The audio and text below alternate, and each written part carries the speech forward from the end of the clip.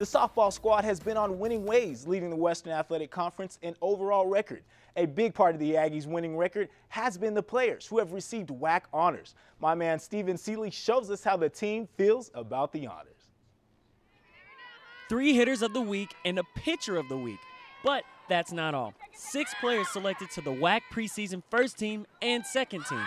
Coach Rodolph has shaped these women to not only be great players, but to be great people. And we believe in blue-collar work. We come out to work every single day, and we believe that if we outwork somebody that we're going to play, then good things are going to happen and we can win.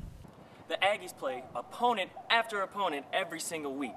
And this is where Stacy Rodriguez, the best player in the WAC, trains to become the WAC hitter of the week.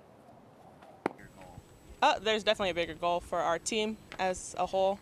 We want that WAC title, so I mean, they mean something.